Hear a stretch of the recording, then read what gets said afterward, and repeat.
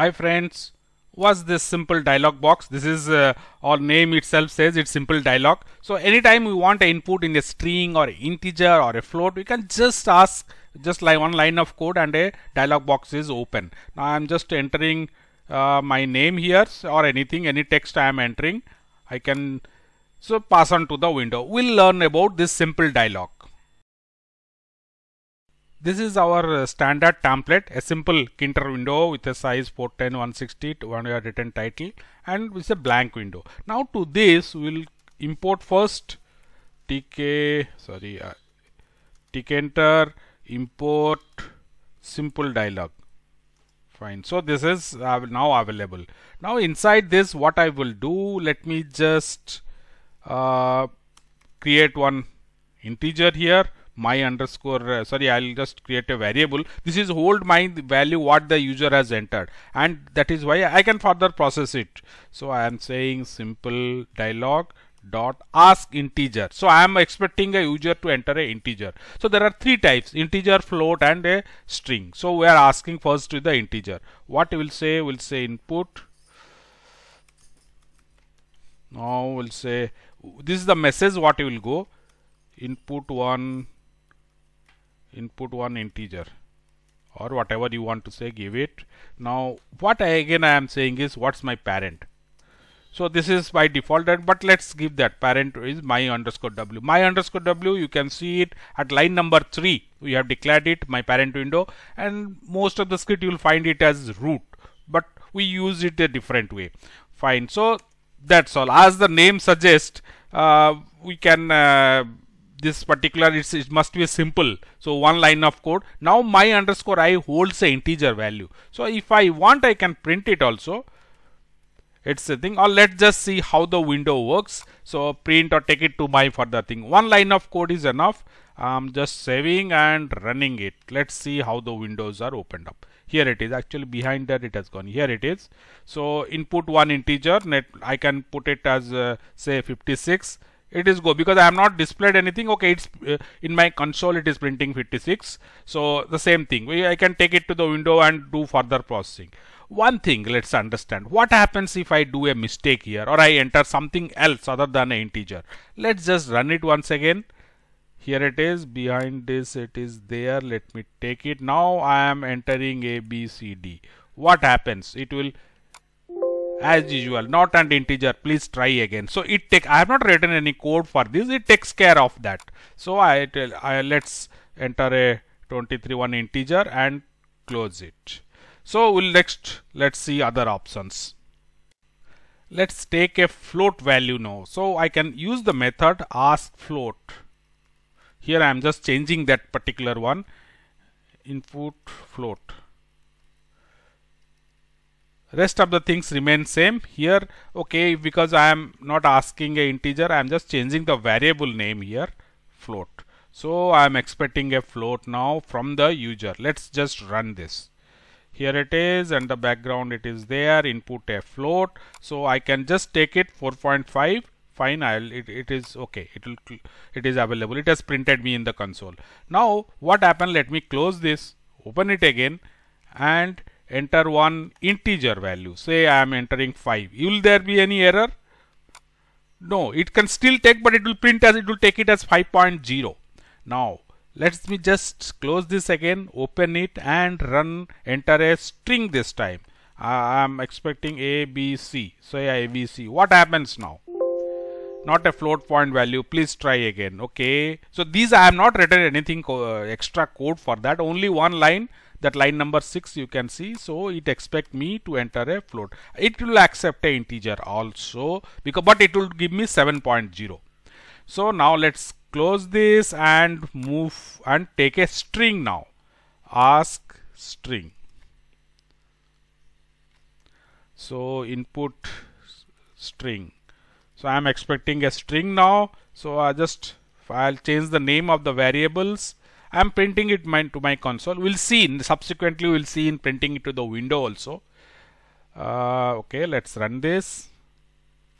It is there, and I am just inputting a. Say what happens this time if I'll give a integer or a float. there should not be a message, because these will be considered as string variables, so string inputs. So this variable will take the data type take as a string only, even if I enter an integer or a float also.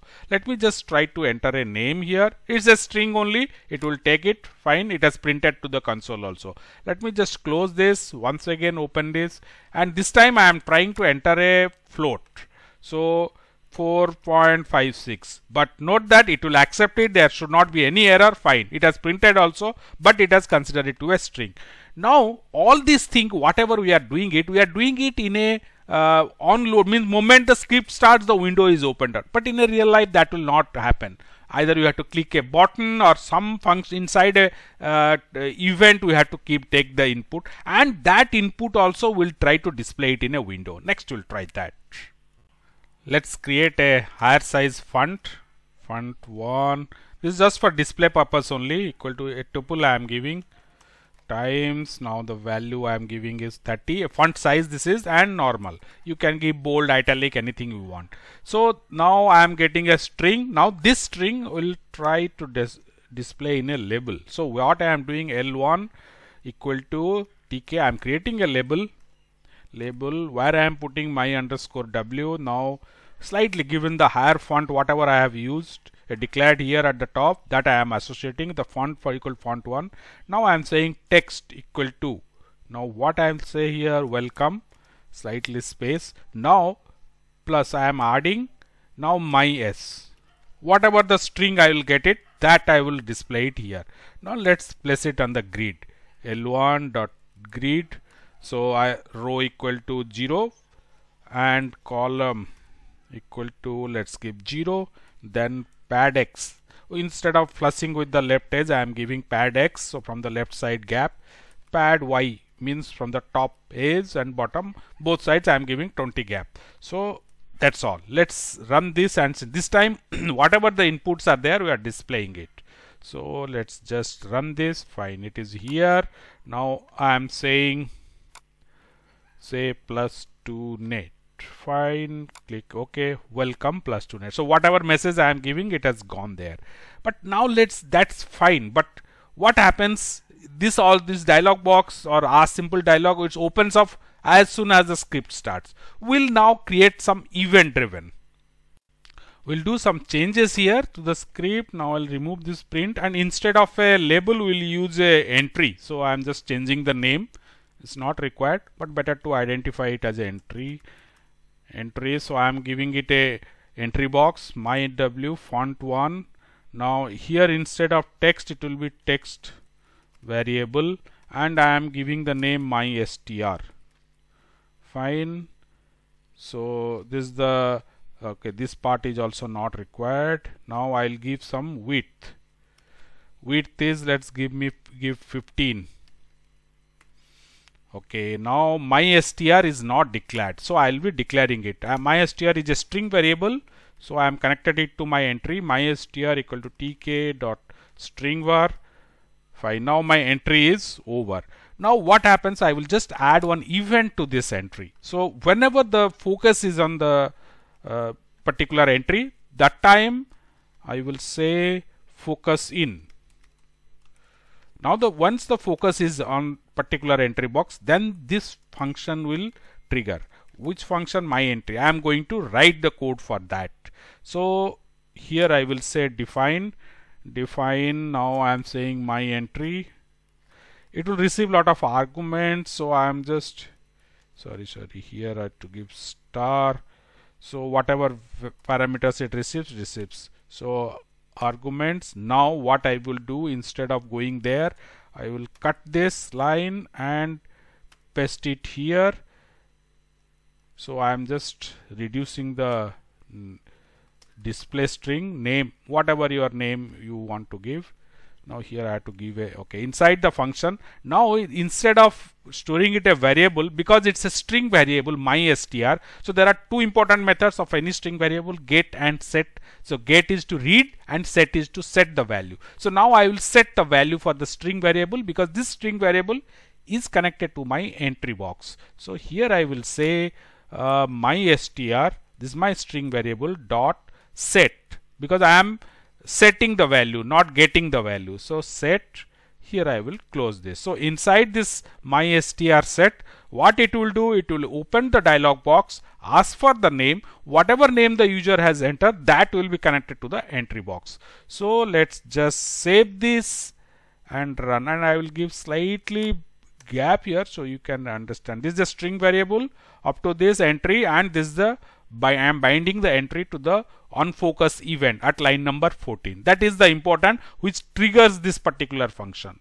Now let me just run this. Yeah, here it is. The entry box is there. I am just clicking on the entry box. Here, what's the name? So whatever I enter here, that will pass on to here.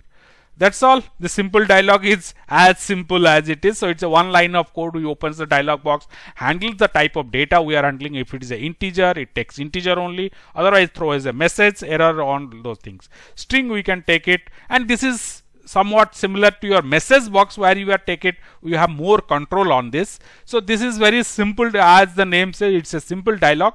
So that's all, friends. And one request, please subscribe to our channel and press the bell icon so you'll be notified as and when we add new tutorials. We frequently do that, and ask your friends also to share with your friends and ask them to subscribe also. Thank you for watching, and please subscribe.